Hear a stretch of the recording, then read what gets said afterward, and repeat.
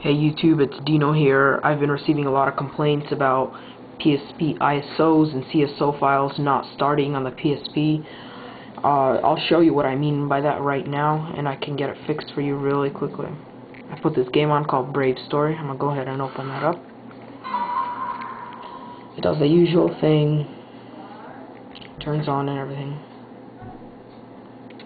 Then it pops up this error right here. This game could not be started.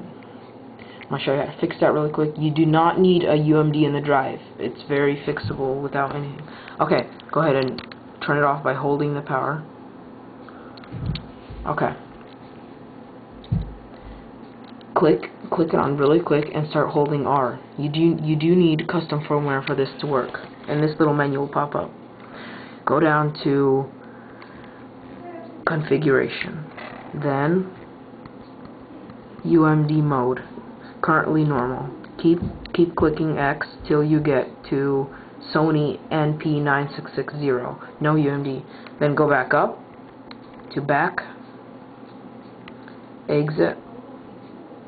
It'll turn off and turn back on. And that should solve your problem. Show you.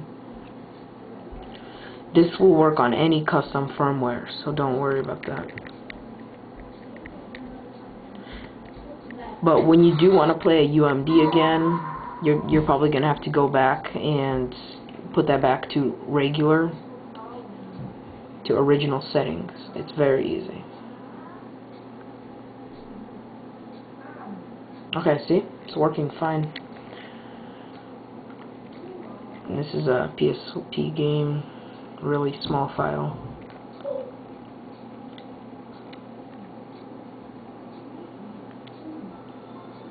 Alright, well thanks YouTube for watching. If this helped, please comment, rate, and subscribe.